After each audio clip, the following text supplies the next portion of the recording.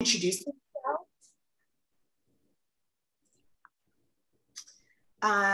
Where should we start? Marquez, would you like to start? Sure. My name is Marcus Bradshaw. I'm originally from Atlanta, Georgia, and went to Duke for med school, and then Vanderbilt for nuclear medicine, and then I did radiology in Charleston, South Carolina. I'm currently at the Nashville VA and Vanderbilt University Medical Center, where I'm the Vice Chair of Diversity Affairs. Big into mentorship, so always happy to answer any questions that anyone has, not just now, but offline in the future as well. Awesome. Laura? Hello, everybody. I am Laura Heineman. I am a cardiothoracic imager at Duke University. I went to UNC Chapel Hill for medical school, went to Duke for my residency, did one fellowship at Duke in abdominal imaging and a second fellowship in thoracic imaging in Vancouver, Canada. And have been on staff at both UNC and Duke ever since. And you're APD. Yes, I am. Yes, I am Assistant Program Director for the Diagnostic Radiology program. And I'm also on the Leadership Council with somebody I see in the audience, Maria Nojuru, who for our Departmental Diversity and Inclusion Committee. Awesome. Payam, would you like to go? Sure. Payam Masaband. So I went to med school at USC, and I started surgery residency at Stanford. By USC in this audience, I should say University of Southern California, so that we're clear. And then I came to Stanford for surgery residency and did 3 years of surgery residency and transitioned to radiology residency. So for those of you who aren't sure or feel confused or feel jealous of the people who are so sure about what they're going to do, I was very sure that I was going to be a surgeon, and things didn't turn out that way, and things turned out wonderfully. So just a note to stay open-minded. But switched to radiology and have the privilege of being the program director here at Stanford, and agree with Marcus. I think mentorship is so important and has all different kinds of flavors. And so you're not going to just have one mentor. I think we're all here and happy to be supportive, but find several people who you can reach out to over the course of your careers who will continue to support and help throughout the time. So probably went a little bit over for intro, but that's me. No, I love it. That's perfect. Hi, everyone. My name is Toma Omofoye. You may have guessed from my name, I'm Nigerian by birth. I went to medical school at Duke right after Marquez, so we didn't overlap there. Stayed on for residency in radiology at Duke, and then moved over to MD Anderson for my fellowship in breast imaging. And now I practice as a breast imager at MD Anderson, which is a UT affiliated hospital. And I also work as co-director for education. I'm gonna cheat a little bit like Payam did. And share a bit more of my backstory. So I did not know that radiology existed as a subspecialty. I sort of knew it, but I didn't know it. And it was at the very last minute I even discovered it. We're talking September of 4th year, I started doing an elective in radiology with my best friend while I'd already applied in internal medicine to become an oncologist. And I had just picked oncology because I liked doing a lot of different things. And I thought oncology allowed me to do a lot of different things for my patients because you tend to own the patient. And then I did this radiology elective and it just sort of rang all the bells for me. And it felt really last minute and super rushed to flip my entire application at the last minute to radiology. But I had an incredible crew. I wouldn't even just say of mentors. I would say like a board of directors. There was a whole board of directors that I was calling at night, like, should I do this? Can you change the letter recommendation you wrote for me? And the night before ERAS closed in October is when I submitted the new application.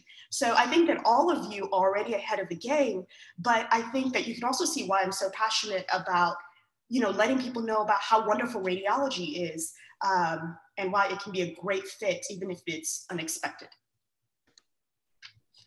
Okay, so can I just get a bit of housekeeping here? Is everyone in here fourth years, or are there any students in here that are not fourth years? If you're not fourth years, you can indicate in the chat or wave. Oh, we have a first year. A first year. A second year. That's awesome. We have an IMG. We have a third year.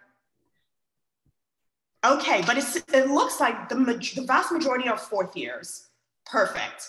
Now, we will mostly gear the conversation towards fourth years, but you all are also, as newer medical students, also welcome to ask your questions. So I'm gonna jump right in. Dear panelists, what should we look for in a radiology residency program? So I guess I'll start. So I think it's different for everybody. I remember when I was a medical student, everyone said, you know, find a program that's, you know, you read X number of studies and they have, you know, a trauma center and blah, blah, blah, blah, blah. And then you start going on the interviews and you're like, well, every place I interviewed at, you know, check those boxes that people told me were important. And so what I think is really important is that as a student, you think about what it is that I really want out of my program. And so what I like to ask people is, if your program doesn't have X, you won't be happy. And like, really, what is X? And so really taking the time to define what's important to you and then evaluate programs to see if they have that. Now, I do think as minority applicants, you have another layer, and that additional layer is making sure that you feel supported. So if I go to this program, will there be somebody there that will support me? Now, when things are going great, it doesn't matter what program you go to, but heaven forbid, you know, there's a struggle or there's a perceived, you know, problem, then that's where it's important to have somebody that you feel like you could go to that could really coach you through the process of being a good resident and making it through on the other end. I'll chime in to just add a little bit to that. I totally agree with all of that. I think that you should look for a place where you feel like you could be most yourself. And that, I think, a lot has to do with there are two big factors. One is are the other residents, who are going to be essentially your family for 4 years. I think it's really important to try to talk to the residents who are there as much as possible. You know, go to, unfortunately, these days it's all virtual, but go to virtual meetings, hangouts, talk to people afterwards, talk to people before, email people, you know, whatever you can do to connect, to see if these are people who you feel like you could be yourself with, who you feel would be, you'd be supported by. So that's thing number one. And thing number two is the program director. Is that somebody who you feel advocates for residents, would advocate for you? I'd encourage you to ask the residents who are there for some specific examples where the program director has advocated for them. And I mean, it's all a little bit of a sort of a gestalt feeling. But people do have a sense of where you could rely on people, because residency is a period of life. I mean, it's a hard period. Like, you know, it's a hard 4 years, and it's a period of your life where a lot of things happen in your life. Good things, you know, people get married, people have kids, but also, you know, hard things. Parents can get older and sick, and, you know, emergencies come up, and your co-residents and your program director are going to be people you really rely on. And so I would encourage you to trust your instincts in that regard. Well, one thing I would add is that most programs are going to prepare you to be an excellent radiologist. And I think that, you know, you'll get in your mind that, you know, if it's this program or bust is not true. And I think that most programs are going to deliver a great education, and frequently you'll be your best advocate, and you'll sort of be learning, doing a lot of the learning rather than being taught. So I feel like you're going to be successful almost no matter what. And so I think that that's important to remember, especially as you start to pour over your rank list. Just remember that. And I would second the thing about life happening during residency and being in a place where you will have a sense of community and have a sense of being supported is very important, because life happens. You reach that age where life starts to happen. I love all those points, and I'll add a couple things. I think when you're looking at programs, try to look at a program that's well-rounded. A lot of times, especially in the social media age, there's a star. Like, I love Dr. Bradshaw. I want to go to, you know, Vanderbilt for Dr. Bradshaw. Everybody can So do I. Exactly.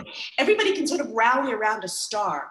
But you have to be careful, because if a program is just built around one person or even one theme, it can get a little competitive because everybody wants to do research with that one person all the time. So really think about how well-rounded it is. And that was a big thing for me in choosing my program, was that we had the ability to do research with all these different researchers. There was global health, which I still incorporate into my practice till today. There was the opportunity to have a flex year to do an MBA program or MPH. People had done that while they were in residency. You know, you have the ability to really create different identities. And so it makes for a very collaborative group of residents, because you're not stepping on each other's toes.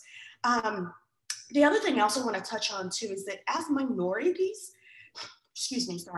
as minorities, sometimes you can be looking so much for comfort and looking for a sense of home that you're getting a little bit distracted. Don't be superficial in your identification of what constitutes allies and allyship. You'll be surprised at how many people are really passionate about mentoring you, growing you, challenging you, that you have no idea about. I mean, I'll give you a little backstory. At the time when I was in residency, I was one of very few minority anything, and one of very few women. We didn't even used to have a lot of female residents back in the day. Very few women, very few minorities. But I mean, that was my family. They came to my wedding. My program director, his wife, his kids, they came to my wedding. They wore our wedding colors. The Nigerians know what I'm talking about. So you can really create a really beautiful place. So, you know, try to listen for the depth of what people are saying, because there actually is a lot of richness that you can get out of people, even if they don't necessarily look like you, because radiology is one of those fields that has been slow to diversify. So a lot of the people who are going to pull you up and mentor you will not look like you. 90% of my mentors are white men, and they're wonderful. But it's okay to really feel supported in an environment where you may look different. Can I ask my resident to chime in to see if she has anything else to add? Imaria. Yeah, sure. Who's a third-year extraordinaire. Absolutely. So really quickly, my name is Amaria Nagaru. I'm one of the third-year radiology residents at Duke. And, you know, grew up in South Florida, went to medical school at Harvard, and came to Duke for residency. And I think I echo a lot of kind of the sentiments here, just getting a sense or a gestalt for, you know, the best community that you'll feel, and kind of prioritizing what's important to you within the next, you know, 4 to 5 years, because radiology residency can be 4 to 5 years, and trying to pick a place that meets those needs. Thank you for that. So now ask, oh, sorry, go ahead. Add one thing? Please. Just to piggyback off of what you said about going to a program for one person. I remember I was given that advice when I was a medical student. And thank God I was given it, because the program I was highly considering, I really liked one person. And by the time I would have been there as a resident, that person was gone. Right. Yeah, totally. I mean, academic radiology these days, there are a lot of job openings and people moving from place to academics in general, right? I mean, I think that's how academics works for a lot of folks. You know, they do those moves. I think that's good advice. Yeah. So let's ask this question. What makes an applicant's application stand out? When you're going through it as I mean, we have all selection committee individuals here. There we go. So go ahead, Laura. No, please. I went first last time. Go ahead. No. Well, okay. I will say letters of recommendation, I think, have a big impact. And have a big impact if it seems like the person really knows you. I think that a strong letter of recommendation, from my perspective, is one in which it seems like the faculty member, and it doesn't matter who they are. It doesn't matter how senior or junior, or, you know, it doesn't have to be the star. Certainly doesn't have to be, you know, the chair or somebody like that. It's much more valuable to me when reading an application when the faculty member who could have just been a fellow like 2 years ago clearly has worked with you, knows you, and can speak to your strengths and what you will bring to the program. I think it's more valuable than having some superstar in the department who really doesn't know you. That will come across and doesn't add a whole lot to your application. Yeah, so to piggyback off of that, I think it is vital that you really think about who's writing your letters of recommendation. I have seen LORs that were like this big, right? There's like a paragraph, and it's clear that that person didn't know you.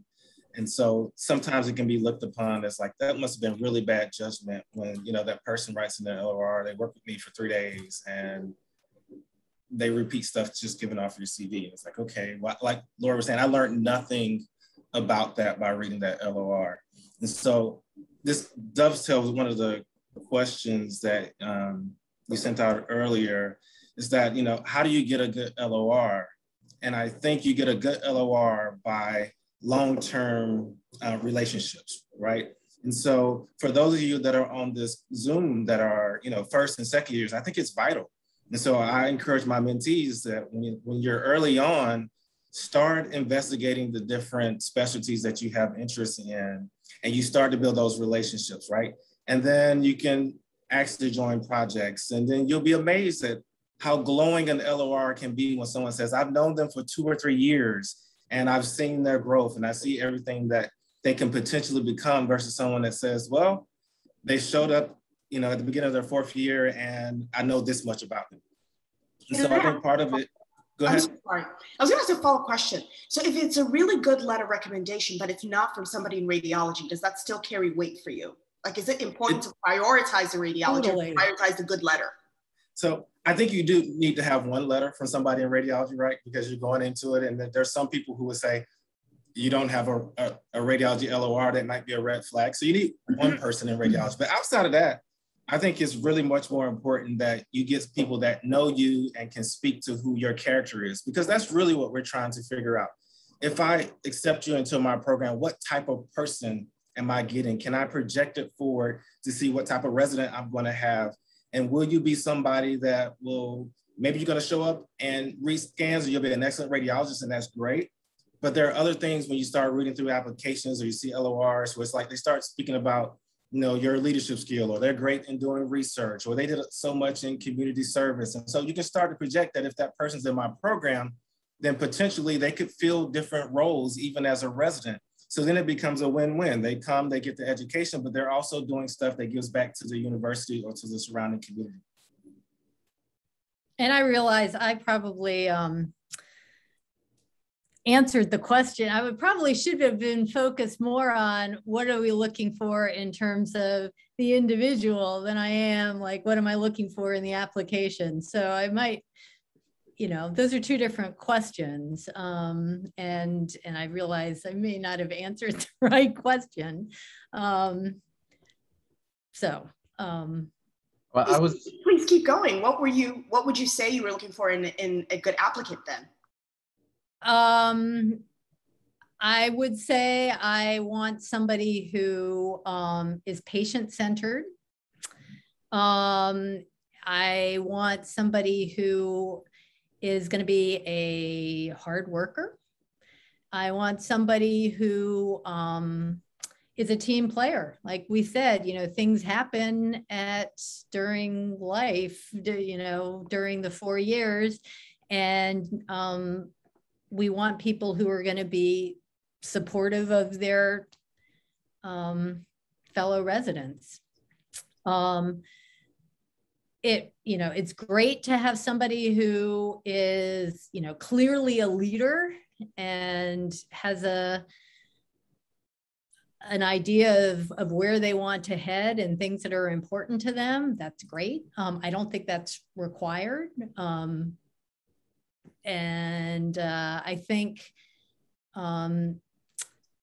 the highest priority is, at least for us, for me, when I go through applications, is this somebody who is engaged in learning, interested in learning, willing to work hard, and is going to be somebody who supports their fellow residents. Those are kind of the top things, and everything else it's kind of icing on the cake. I look for a good story. I love a good story, and if it's a coherent story, all the better. And what do I mean by that? You know, a good story. I'm in the VA. I'm in a government building, so if I don't move for a minute, the lights turn off here. It's to save your tax dollars. So, sorry if it distracts you, or it tends to distract me a little bit. So what I mean by that, you know, a good story, you know, I think when somebody communicates their distance traveled in a way that you can empathize with and can understand and reflects some of those characteristics that we've discussed that are important, you know, people working hard, people persevering. So I think that that's great. And what I mean by coherent is that it's not just in your personal statement, but you see it in every part. Like, you know, I care about patients. It's not just because, you know, you see that person volunteered, you know, it's that there, we all, you know, if it was particularly homelessness or something, you know, it's, you know, something that you experienced, it moved you to action, and you demonstrated it through your volunteer efforts, through your work. And I find those things to be moving, and those things to be very much worthy of our support, because it's not something that's been put together for the application purpose. It's a life lived, and that's a person that you want on your team. And I think that sincerity comes across, and I think that that's very important. That's what I would say is the primary thing. I also look at things that I think most people don't, and I'll just share a few just to give you a sense of how random this process is, and whose pile your application lands on can make a big difference. So I find that if anyone was a waiter or a waitress for more than just a summer, that person needs to be interviewed, because that person understands hard work, understands, customer service, and understands that, despite that you're not always treated well by people, you're still going to do a good job, and you're still, so to me, that's something that I feel like is very valuable, but that's so random, right? And it's not like you can go and get that experience now. Or people who did crew, for the life of me, I'll never understand that, right? You get up at 5 a.m., you're rowing in a boat with like 5 other people. I don't know how many other people. There's like no glory in it. It's just hard work and teamwork, right? So like those are things that I might look at, but it's so random, and so just remember that this process is also kind of random as well. And you put your best foot forward and hope that people see how special you are. Awesome answers. Manasi, would you like to ask your question? I saw the question. Oh, Manasi, you want to ask? Go ahead.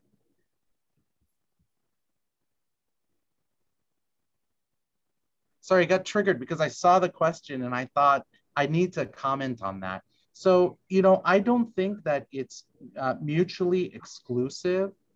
She says, just one second, I'm going to read the questions just so in case people are on their phones. No worries, Manasi, I'll read the question. She said, would you recommend using a letter of recommendation from an away rotation, as that would be a short-term association with a mentor? Yeah, oh, thank you for I'm sort of getting ahead of myself. I don't think it's mutually exclusive from what we said earlier. We've had folks who come and do a short away rotation and write three articles as a result of that, and you get to know that person, and you get the letter that says, we've never had someone this productive join us. So I don't think that I would say that you shouldn't get a letter, but I wouldn't do it just based on short interactions over the course of 3 weeks. Those letters are not likely to be good ones. So one of the life hacks sorry, go ahead. Sometimes you get an opportunity to choose who you work with on those rotations. So if you could like do an away rotation that's specifically in peds or nuclear medicine or some subdivision, then you're more likely to interact with the same individuals repeatedly. And then as was said previously, you can ask them, are there projects or some things that you can get involved with and just work your tail off over the span of 4 weeks. I mean, the students who are currently on our rotation, I think 2 of the 3 students asked us for letters. And so we all wrote good letters of recommendation for them because they put in the effort while they were there. And it wasn't just, I interacted with somebody for 4 hours in a reader room. Awesome.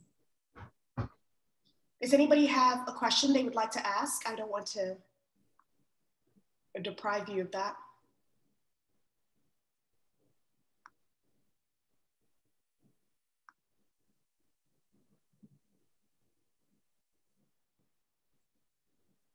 Can you hear me? Yes.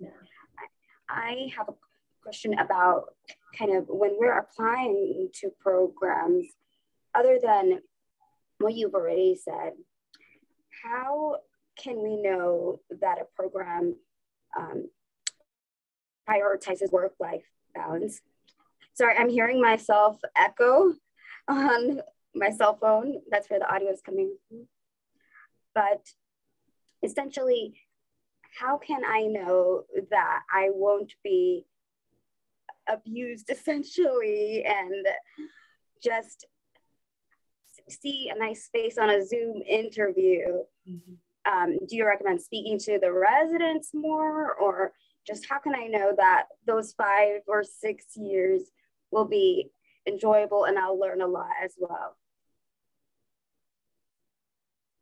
Yeah, I think that's a perfect question to ask the residents. Like, there'll be, most of the time, I would assume there's, like we did dinners the night before, or a group chats the night before. That's a perfect question to ask at that point. And then on the interview day, there was a separate time for just the residents and for the applicants to sit on the Zoom and chat. And so I think that's a question that you should ask the resident, along with any other question that you truly have. Someone was asking me yesterday, like, you know, how do I ask the tough questions and without offending a particular program? And my response is, if something is important to you, you need to ask it, because if they get offended by you asking that question, that's probably not the program that you need to be at. Mm-hmm. And so if it's important, ask those questions. And sometimes you just got to know who to direct it to. So if you have questions about, you know, how are you going to be treated as a resident, what call is like, that's a great question to ask the residents, but not necessarily to ask the program director. And so just directing it to the right and appropriate individuals, but I would ask every question that I had. I'll also add that particularly now that we are in year 2 of COVID era interviews, I think a lot of stuff has moved online. A lot of programs have put some resources online, kind of built up their website. And so just as an intangible, I mean, and it's not universal, and I probably wouldn't totally count on this, but it does say something if in the website online resources, they bring up issues of work-life balance and, you know, I don't know, various family things that are available in the area, or childcare or something, which just shows a little bit in terms of their priorities and values. And I totally agree that asking residents is completely appropriate. It's a two-way street. It's an interview to see, you know, you're not just trying to sort of show yourself off, but you want to see whether that program would be a place where you would be happy. So you need to be able to ask about the information you need to know. Sorry, I cut out there for a second. I'll also add, I think that this is the advantage of social media, because you're going to do some of these meet and greets virtually. You might then be able to see the accounts of the residents in that program. What are they doing? So even without asking them, hey, do you have good work-life balance or work-life separation or work-life integration? That's different things for different people. But you can ask them what their hobbies are. Do they get to actually do those hobbies that they love? Even when they're hanging out with you, are they relaxed and hanging out, or are they running to answer the pager or to prep for something? Do you see what I'm saying? You can actually gestalt a lot of this from just good interpersonal observational skills. And if, you know, one thing I realized too was asking whether people had children in residency. I was single when I started, but a lot of people had children. And oftentimes that means that those are people who are going to try to push for some amount of work-life balance. They're going to have some time off, right? Did people take paternity leave, right? Those are the kinds of questions where even if it doesn't apply to you personally, it gives you a bigger picture of what's going on in the program. So, and anyone who has questions, you can let us know in the chat. But can I just ask Mari, my resident, who's a little closer to this process than me, like, do you have anything else to add in terms of what you would look for if you were in medical school? Yeah, looking at programs. I was honestly going to say the kind of exact same thing, where when you're talking with residents at these dinners or at these lunches, just try and, like, you know, first you can ask, like, what are your hobbies? What do you do for fun outside the hospital? Because that's definitely something you'll be interested in as well. And then, you know, follow that up a little bit later with, and how often do you get, you know, the chance to actually do the things you love? Because that's a good way to gauge, you know, how often they're spending time outside of the hospital and how often you'll be spending time out of the hospital. Absolutely. Are there any red flags we should look out for? So most of the programs, honestly, I feel like most of the programs are about the same, right? But you do run across some on the interview trail where, like, I remember distinctly a resident was like, she stopped me and said, "You don't want to come here." And I was like, you don't ever hear that in a radiology program, right? So like, all kind of red flags. I didn't even rank that place. So like sometimes you'll get, a vibe that something's not right. I've heard some of my mentees a couple of years ago that, when they interacted with the residents didn't seem quite happy. There was some kind of undertones. And so I think a lot of it goes back to what was said earlier in like, at the end of the day, you're going to have to trust your gut, and your gut's going to tell you, about how you're feeling about what's going on at the different programs. And so if you get this, feeling that something's not right, it's probably not. So you do definitely need to trust that. I think I would, just to finish up, so what Dr. Bradshaw said earlier, I think is very true. If you feel like you can't ask, or if you ask and they judge you for it, then that's a red flag, or at least that would exclude that program. So I do think that's very important. And then, a little bit more on the work-life balance and the red flags. I do think you've chosen a field that tends not to run into trouble in terms of work-life balance. So unlike, I don't know, neurosurgery or other fields, I think in general, a lot of us may have been in part why we chose radiology so it tends not to be one of those. So I think on average, it may be less of a worry than maybe if you were going into one of those other fields. And then as far as red flags, I do think that it is why you're meeting with other residents, and is why you want to get to meet as many of them as possible. And when you see programs that maybe are in some ways restricting your access to the residents or monitoring that access, to me, that always seemed off. And I think that for good or ill, programs should allow you to have unfettered access to their current residents. So I would say that would be a red flag for me. And then, going with your gut, it's a tough one. I think ultimately you have nothing else to go with, so you have to go with your gut. And if your gut is telling you there's something wrong, then I wouldn't ignore that either. And at the least, do some due diligence. You are developing a network here through us, and you have networks through med school where you can actually do a little bit more due diligence. So please leverage those networks. Absolutely. To piggyback on that, there have been graduates from your medical schools or friends that you have who are in residency programs right now.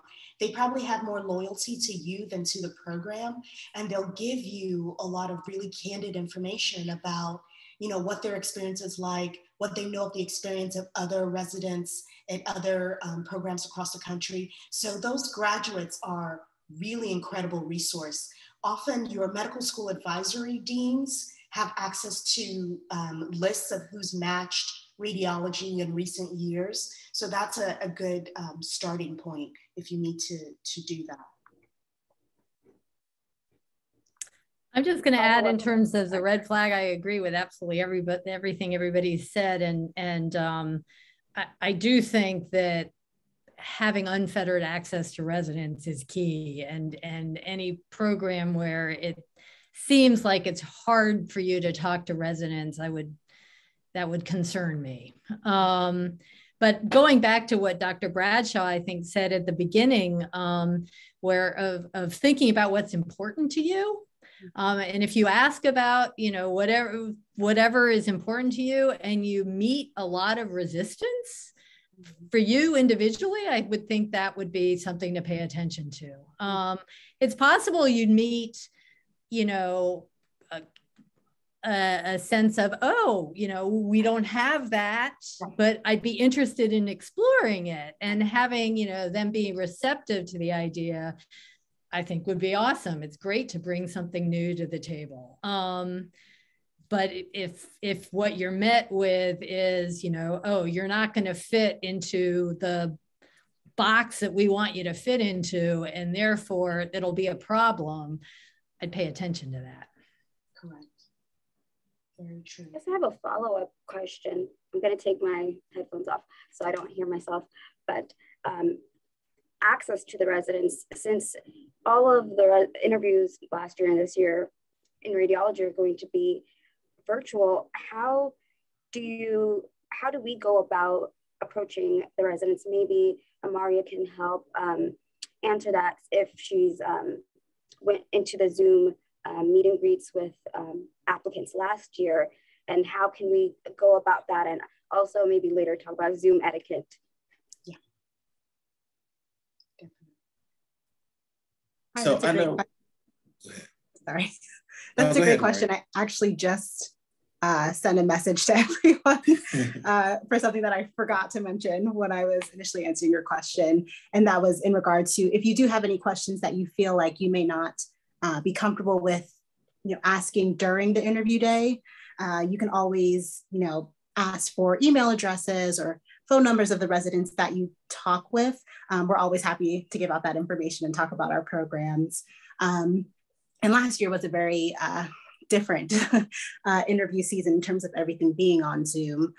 So I think we did a lot more of kind of creating interview buddies and making it clear that, we're happy and open to talk with you no matter what questions you have. I ended up doing a lot of like Zoom meetings with, applicants who are very much interested within with our program. And in terms of Zoom etiquette, I'll have to think about that a little bit more, but I'll let. Yeah, I think that's a great question. It's a great segue, actually. So thanks, Miriam. Thanks for the great answers, Miriam. You've been an awesome addition. I need to get your email so I can hound you. So, dear interviewers, help us. What makes a good interview? What's a bad interview? What is the Zoom etiquette? Y'all have been through this last year, so share. One thing I would say is that it actually went a lot better than I thought it would. And I think that, for the most part, I don't think it made that much of a difference for me in terms of my perspective on the conversation that we had. So I do think that that's a good thing. What I would say, maybe I'm not probably the best. What I would say that is important in Zoom is the same that I would have said is important in in-person interviews, is to be yourself, is to be natural, is not to be rehearsed. And I would even go so far as to say, answer the question. Because sometimes what happens is you'll ask a question and the person will give you the canned answer that they have prepared that is like the closest to the question that you asked, but isn't really answering that question. And so I think that I would beware not to fall into that trap. I think, at least from speaking for myself, I'm looking for somebody who's thoughtful. And sometimes people have to pause and think about a question, and there's nothing wrong with that. Sometimes you stumble on the answer as you're answering the question, and that's okay as well. I think people want to interact with a human and not somebody who's pre-prepared, packaged answers to presumed questions. Yeah, I think that's awesome. I'd also say, make sure you get good eye contact, which can be difficult when the person's not sitting in front of you. There's a tendency to look around. And so I'd say practice doing a mock interview that's virtual. And then you can have the person on the other end give you feedback in terms of whether or not there was good eye contact, whether or not they could hear you very well. I personally think that, when people go on interviews, they have this idea in the back of their head that I need to go on a certain number of interviews to give themselves the best chance at matching. However, because some of this becomes, I'm just going through the motions, they waste interviews. So like every interview that you go on, I think you should convince yourself, before I take this interview, that, for example, if it's Vanderbilt, Vanderbilt is the place I need to be at because, and have some reasons why Vanderbilt is it. When you're going to Duke, Duke is the place I want to be because, and Stanford is the place I want to be because, and be prepared because someone's going to ask you, why do you want to come here? And sometimes the response that we get is less than stellar, to be honest, right? And so at the end of the day, yes, we want people that are hardworking. We want people that are normal, people that are not going to be problem children, but we also want people that really want to be in our programs. And so some of the things that people fall on that interview is that when you ask them why a particular program, they don't have a good answer. It's just us in the Southeast. Well, that's great. And I also think that keep in mind, like, and I hate to say this because I know you guys put so much effort into your applications and blah, blah, blah. But at the end of the day, it's really about connecting with somebody on that interview, right? And so if you connect with a couple of people, you'll be amazed. You're like at the top of the interview, rank list, right? So your job is to connect. And if you connect with that interviewer, a lot of times what happens is they go back and justify why they gave you such a great score because they liked you, because you connected, right? And so I think that's the biggest thing that you can do. Try to take each interview for what it's worth and be prepared and ready to go and not just be going through the motions.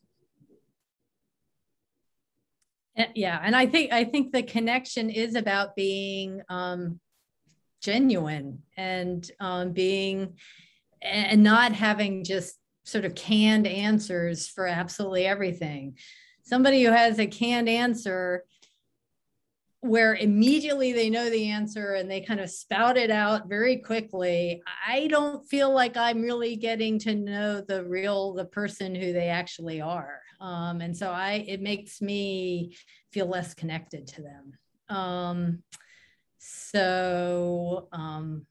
I agree that it's about connection and don't worry if in terms of Zoom etiquette, at least from my standpoint, we know that you're having Zooms at home, your kid runs in the room and that's okay.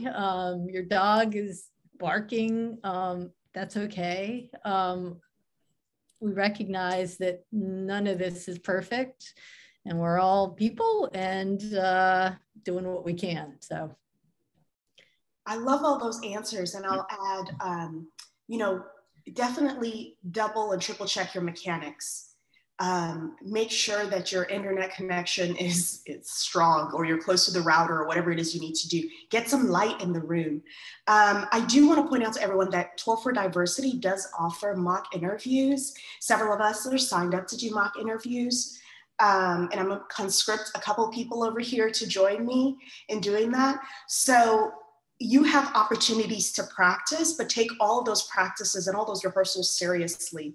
I've known people to practice different versions of mock interviews. I know someone who practiced doing one standing up because she felt the feedback she got the first time was, you have such low energy. And so she felt maybe if I stand up, I'm gonna seem a bit more engaged. I can sort of shift my weight. I look like I have natural movement.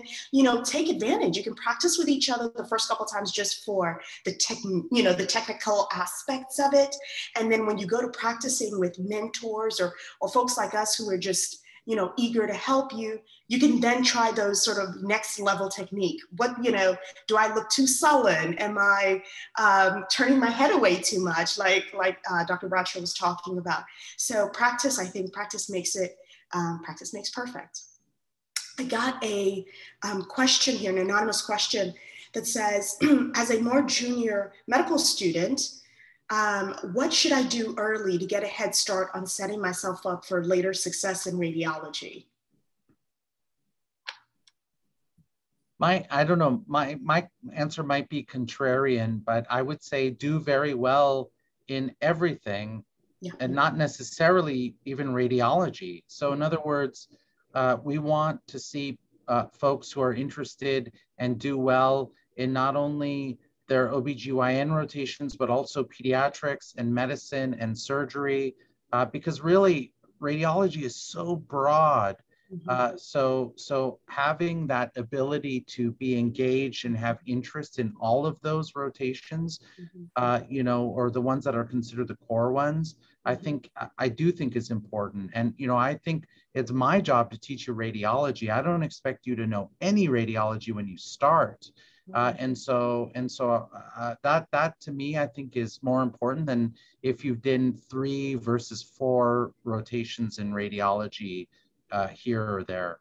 But feel free to disagree with me. And I also say, just check out the different fields, right? Like what you've heard today is that a lot of people discovered radiology later than normal. And it's because it's not one of those core rotations. So I'm a big believer, if you have an interest in anything in your first or second year, just check it out. I mean, if you're in academics, you're at a teaching hospital, they shouldn't mind having a student come and shadow them. And maybe you'll get 1 or 2 people who are too busy at that time and just roll on to the next attending in that specialty. But truly take the time to investigate the different areas of medicine and see what truly interests you. Yeah.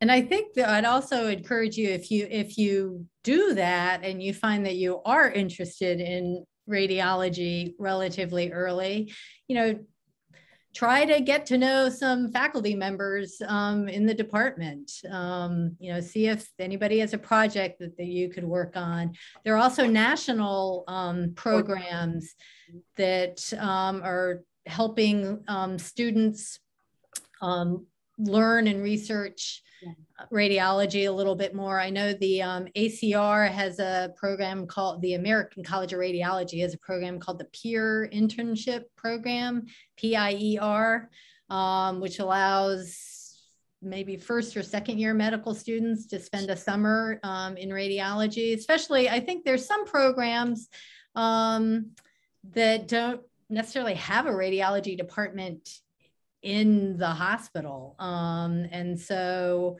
it's helpful if it's something that you think you might be interested in, and you're sitting here in this recording, so that might be you, to reach out to some national programs. And I know Dr. Bradshaw has a boot camp. I don't know exactly the specifics of who gets to participate, but that's another way to learn more about radiology and be able to spend some time in it. Yeah, Rad Boot Camp is open to everybody. So regardless of what year in medical school you are in, and that's a great way to get some education in radiology, but also to connect with potential mentors at different institutions. Like I know a lot of people have gotten some research projects through connecting with some of the people in Rad Boot Camp. You should try to mute everybody who's unmuted. And I shouldn't have been so flippant. If you do know this early, can we have, I'm sorry, I think the name is Amir. Can you mute? Amir, can you mute me? What if I know my letter will change? Let's see if our host Cameron can help us mute that. Cameron, can you help? Oh, there you go. Thank you.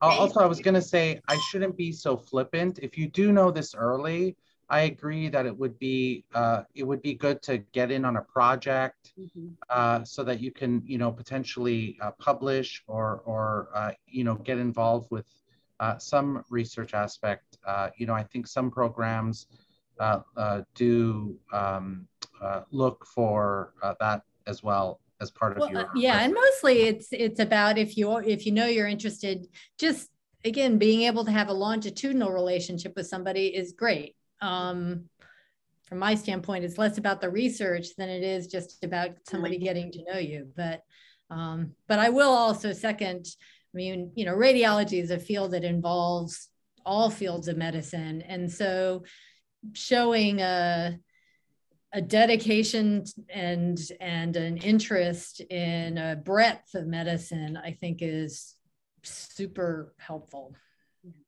I agree. I also think part of the points that are being made here too is, and I want to draw it out, is that the trajectory of radiology is changing, right? And so when you get in touch with a potential mentor, people reach out to us all the time. I think I could probably speak for all of us. I get emails, I get DMs on Twitter all the time We hop on a Zoom call and FaceTime and chat. It's really no pressure. Some people, we form great long-term relationships. I know they're kids now. Sometimes it doesn't work out. But part of what happens in those relationships is that you get to understand what radiology is outside of just the teaching. So the history of radiology was one where the stereotype, you were in a dark room by yourself all day doing, quiet work. But now radiology is this radiology 3.0. We're out there. There's all these new frontiers in radiology. So you want to make sure that you're actually aligning with where radiology is going as opposed to what it's been. And so forming relationships with people as opposed to just the book knowledge is what helps you make sure that you're choosing the career that's going to be the one available when you graduate. So I think somebody had a question they wanted to ask. Hi, I would like to thank you everyone for this great panel. And so I have two questions. One is about PS. So what do you usually expect to see in our PS the most? Like, is it about our personality? Is it about our goals, skills, or experiences? Also, another question that I had, it's about our interests. So I have interest in AI and also global health. So how much engagement do you and other program directors expect to see in our application? For example, about global health, do you actually expect us to have done something in another country related to radiology, or maybe a little bit like experiences related to this interest? I'd be so. Thank you. Thanks for the question. Maybe I'll talk about the personal statement. I think that from my perspective, it's your chance to share. It's your chance to share what it is about you that you think is important for us to know. And I think there's not going to be one formula for that. And I think that it's hard and it's going to be a struggle, but I think you do some soul searching and think about what's most important to you, and then you get that across. And I would advocate for that rather than any specific thing, because then, if to the extent that people do these formulaic personal statements, they end up not standing out in a way that's meaningful. And I think that that's important. Once you've read a certain number of these, it is fewer and fewer that stand out in that way, absent people who are really sort of tapping into something deep. But that would be my advice. And recognizing that's not that easy to do. I do think that your personal statement is what gets you the ticket to the interview. When Dr. Bradshaw talked about the interviews about connection, that's it. You're trying to find a way to connect. So center your statement at the area of your passion, regardless of what that passion is. And that's the way that people are most going to at least understand you. They may connect with you, but at least they'll understand you. I'm a huge reader. I love to read. I'm a book nerd. And one of my favorite things reading growing up was Agatha Christie mystery novels. And so that's what I wrote my personal statement about, was Agatha Christie mystery novels and how, being in radiology overlapped with that. And it was interesting how many times that conversation came up, interview after interview after interview after interview, because there was some part of that where people could relate to that childhood picture of being really in love with a character in a book, right? So center it at the center of the area of your passion. Someone wrote, I kid you not, personal statement on fishing. Fishing. It was one of the most memorable personal statements I've ever read in my life, because that's where their passion was. And so it was a really beautiful way to understand who they were, what they were coming from, what they were bringing to the program. I know that there are all these templates online, but we see those templates too. We can identify the template when it comes on our desk. I know how it goes. So you have to make that leap of faith to step away from the template, because this is a chance for people to get to know who you are. So seed it where your passion is, because then you write from a place of, joie de vivre and excitement and vitality and passion. And it all just makes for a more sort of up-tempo interview anyway. And on the other side of that, whatever you put in your personal statement is fair game. Don't put something in your personal statement you're not able to talk about. Be really careful about sharing something that's really traumatic if you're not healed enough to discuss it, because you don't want to go into an interview feeling vulnerable or attacked if somebody brings it up, So if something did shape you, figure out what parts of that you're comfortable using and talking about, even if it was traumatic, but what parts you just really can't disclose, because none of us, we're not here to try to hurt you or make you uncomfortable. It would just make everyone have a really sad day if we inadvertently had hurt an applicant by bringing up something sensitive. So that's the caveat to centering it at a story that is important to you. Oh, and you had a second question, I'm sorry. It was something along the lines of global health or AI. Oh, yeah, global health or AI. I don't think that you have to come in. I think someone mentioned it earlier that, when you come into residency, you get the exposure you need. You don't need to know everything before you join. However, you have to know why you're interested in that. So it's not like you're just saying these catchy phrases that you heard on the news. Yeah, everybody's talking about AI. I like AI too. And then you don't know what AI stands for, So at least have sort of a working knowledge. Why are you interested in global health? I heard somebody do XYZ. It doesn't have to be your personal experience, but have something interesting and intelligent to share about it. You don't have to have personally done everything before starting. You really don't. And I would add to that, I think it would be good to be able to verbalize why you're interested in it. So, if what about that particular topic resonates with you. So I would add that too. And the only other thing I will add about the personal statement, and I agree with absolutely everything people have said, I'd be a little cautious in terms of using humor. There are some things that clearly are intended to be funny, but it's somewhat personal and individualistic, and it's not always taken in the way you intended. So I don't know what other people think, but I'd just be a little bit cautious about trying to write a really funny personal statement. So. Yeah, somebody who's a big fan of humor, I would say it's a risk. And I think that for the few that you might get like a big belly laugh out of, I think some others might not. So I would be careful from that perspective. And then similar to what Thomas said earlier, not just what's in your personal statement, but everything that you put in that ERAS application is fair game. And I know I've asked people about things that were on there and their response was, I can't talk about it. And so if it's on there, be able to talk about it. I don't care if it's research from college, you put it on there, you never know what's gonna strike someone's attention or the interest that you guys put down into the little hobby section. When we're combing through these applications before we talk to you, most of the time we're trying to figure out, there's some easy things that we can do to kind of start conversations. And so if we pick something to start that conversation and you can't talk back about it, then it goes really bad. I do have a couple of questions from the chat, and seems to be in regards to kind of international medical graduates. The first one being, what are the most important factors in view of, of program directors for international graduates? How can they make their applications stronger? And what are the factors that are most important for you?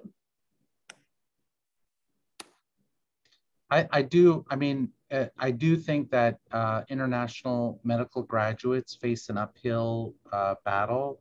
I think that it is an additional challenge in addition to so many of the other challenges folks face, plus more. So I do recognize that. I think that one of the things that that you see that some international medical graduates will do is do a lot of the sort of the research work and demonstrate through publications their dedication to imaging, and you know, it becomes a proxy for the other things that we discussed, like hard work, perseverance. I mean, you know, it's clearly not easy to have that many first author publications.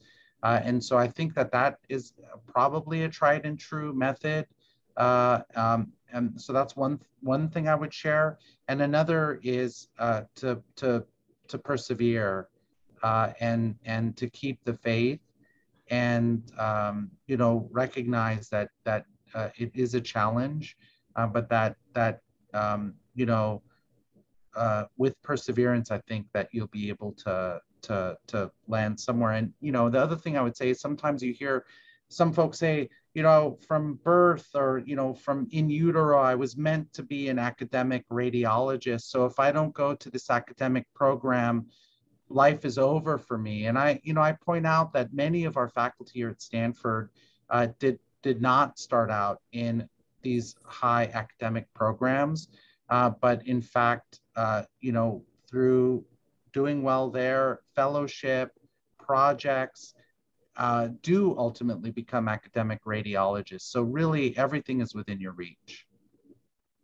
And then the other thing I add to that is join national societies, you know, join ACR, RSNA, get on committees, and then that'll allow you to network with attendings that are at different locations, and you work that network, right? Like you show them, like you said earlier, you show them how hardworking you are.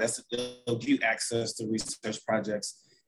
And sometimes just because you've done research with somebody, maybe they'll open the door for you to get an interview in said program where that person, you know, isn't attending at. So unfortunately, I agree, it is harder as an IMG, but you just got to make sure that you're working all the different avenues, because you never know which one of those is going to be the one that opens the door to let you get in. Yeah, and it's an additional. Go ahead. I want to say that institutions are very, it's almost sort of yes or no with institutions. So we really do research to figure out which institutions have historically created pathways for IMG. So you're focusing a lot of your effort where there actually can be returns. A lot of the institutions in New England have historically been more friendly towards IMGs. Last year I had two mentees who are IMGs who came out with fantastic matches. If you want to reach out to me, I think my email's in the chat. I'll be happy to connect you with them because they have a very recent experience with this, and they're both like just incredible, stellar, kind individuals. I think they'll be able to share some best practices with you so we can lift as we climb, right? The other thing I say along those lines is that I know some IMGs, they've applied multiple times. And so if you're in that boat, make sure you're still reaching out to get people to look over your application, because there might be something in there where you need to tweak things here or there. Or sometimes if you're doing research and that's what you're doing, you know, as a quote unquote job as a research fellow, there may be opportunities that you can shadow and get into the reading room so that you can get some of that exposure. So you could then update it, let us a recommendation as you're applying the second time around. Yeah, I think you guys are hitting hard during the COVID era, but I think doing away rotations sort of allows that same sense of connection and just broadening your network where people can get to know you a little bit if possible. Okay, I think you guys are touching on some of the other additional questions that were asked in terms of, you know, thinking about where your letters come from. There was another question about, is it okay if all letters come from research mentors, you know, like 2 PhDs or 1 MD, because of a student who is an IMG and like their last clinical rotations may have been 3 years, 5 years. So is it okay to kind of have letters from all research mentors? I'd second what Dr. Shaw said, which is that, you know, even if you are putting a lot of the eggs into the research basket, I think during that time, spending some element, getting exposure in the reading room, and similarly having at least some support from that side. So you know, I think 2 and 1 is reasonable. I think, so you want at least one clinical letter, someone who can vouch for your clinical skills. It becomes all the more important as the number of years post med school increases. Yeah. So I think that that was a great point that I missed, that I would second what Dr. Bradshaw said. Yep, I third it.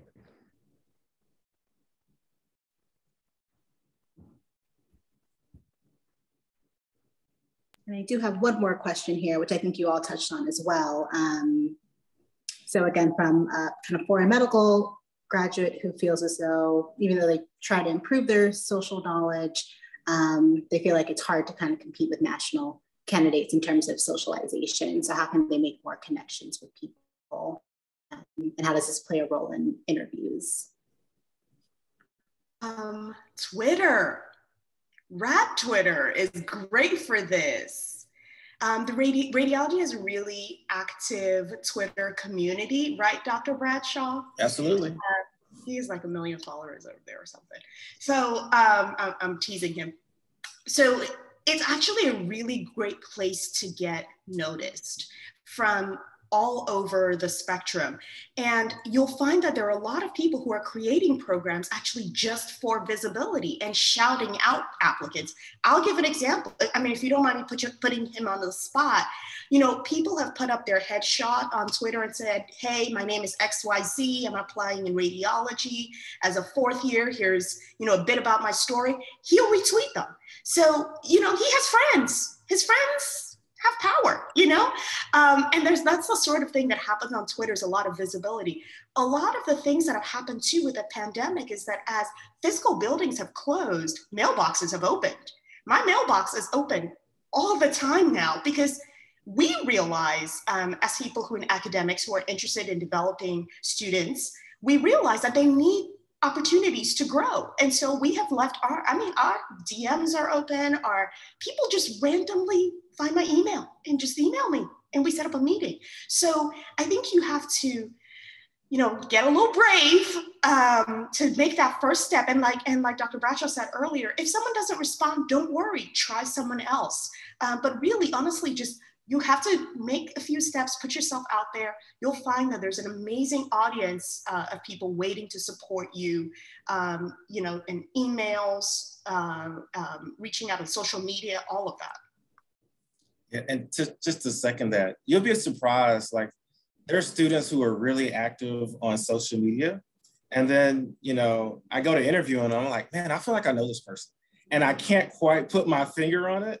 And then it's like, wait a minute, I've interacted with this person several times on Twitter. So it's almost like you can build relationships that then allow you to connect with somebody on said interview day. So it's pretty amazing. So I encourage you to get out there, get noticed, be visible. But I'd also say be careful what you're sending out there, because you don't want to put anything that's too crazy out there, because it's out there forever. So go through, check your social media. If you got something sketchy, shut it down. Create a new account, at least until after you've matched, but definitely be visible and get out there, because a lot of these programs they're doing, or they're announcing their virtual open houses and stuff on Twitter. And if you're not on there, then you just miss it. And so someone was asking earlier, how can I meet more residents? Well, doing those virtual open houses. So get on social media, be active, and don't be afraid, as was what you said earlier. I'll even say that last year when we did this Tour for Diversity meeting just like this, you remember this, the students, the applicant, the 4th years that were applying collected each other's emails, I think, and they created their own group. They were their own group. And it was the coolest thing that happened. I think they started finding residents. So they found a resident from Stanford who met with them one night and told them about, you know, behind the scenes, what Stanford was like. You know, they were very enterprising. It was very interesting. But I think sometimes it can feel difficult doing it alone. And so being able to do it in a group or on behalf of a group, I'm reaching out to you on behalf of a group of us 4th years who are applying. We're really interested in your program. Do you have any virtual open houses planned? Even if they just know that, they might plan a virtual open house for y'all, you know? So if you can't do it alone, find a buddy and do it together. Yeah, there was definitely a group chat last year, because I know one of the guys he would just text me and say, hey, we have a question about X, Y, and Z. What do you think? And he go run back and tell the people in the group chat. So I highly suggest it's a way of sharing information and supporting one another.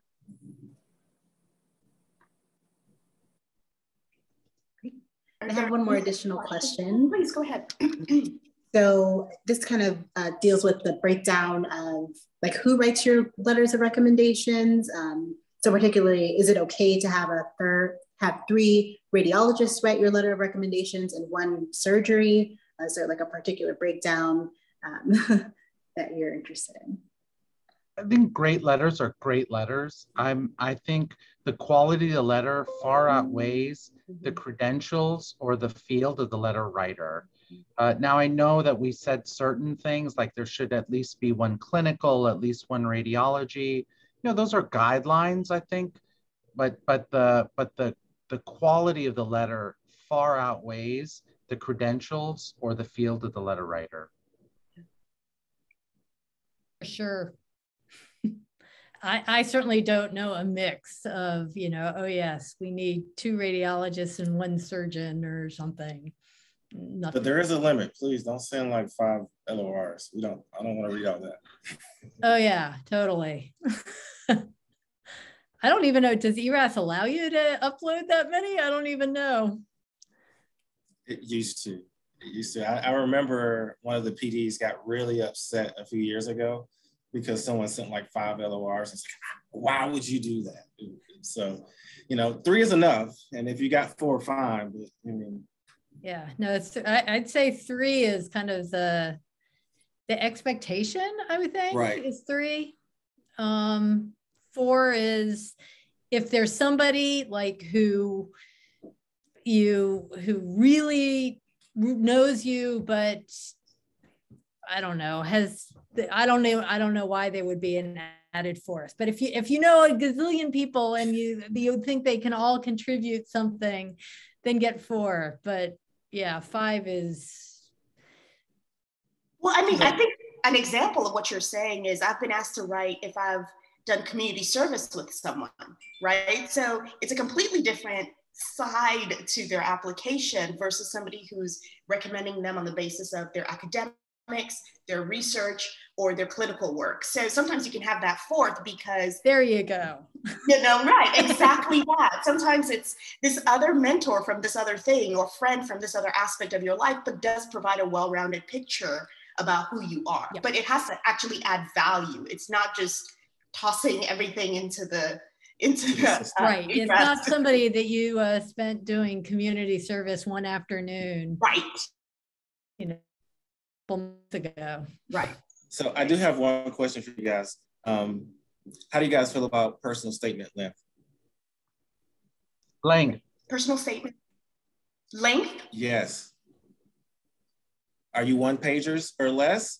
I am a big fan of 1 page. I'm a big fan of 1 page. I think there's just something really beautiful about being able to capture who you are in a way that's just enough detail, but me wanting a little bit more. Now, I've seen some good ones that are 1.5 pages, but that tends to be the exception. I don't know. I'm a big fan of 1 page personally. And if you have that, why are all those details there? Save something for the interview. I think it can be hard to edit and make things concise. But I think most powerful statements have done that and are sort of, you know, the core, the essence, and it's 1 page. Yeah, I don't hold it against people, but I feel like part of the challenge is to get it in a page. Yeah. And we recognize it's not easy to do that, but that's part of the challenge. And just keep in mind, like, we're reading through 900 personal statements. If everyone does 1.5 pages, I'm gonna get upset real quick, right? Yeah. And you run the risk that they start to skim it instead of actually reading it. And that's what I tell. So I do offer help with editing people's personal statements. And that's what I tell them. If you want to keep it 1.5 pages, you can. You just have to be aware that some people won't read the whole thing.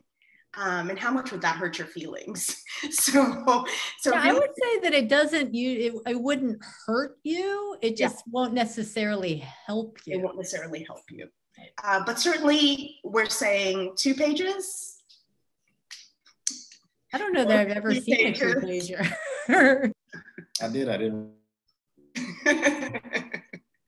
Okay. Awesome. I know we were supposed to end at 7 o'clock and we're over that time now.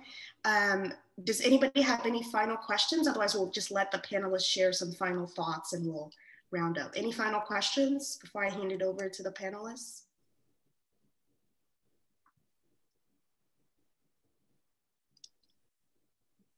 Okay. All right.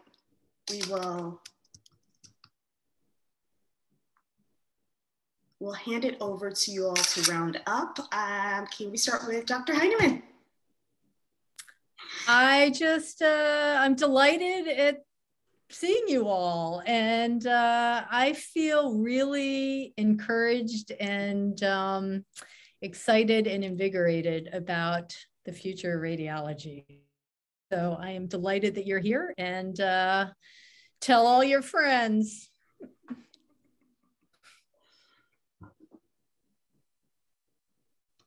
You know, I feel so honored to be invited, and I see that our numbers are increasing, and that makes me so happy.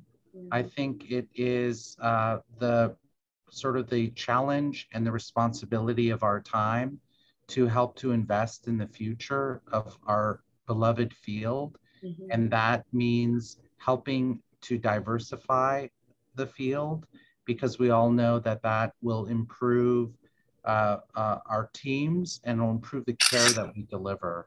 So it is absolutely very great to be able to be a part of this, and something I feel very passionate about. My email is here. Feel free to reach out anytime. And I'll just say, I think you guys chose an excellent field, obviously.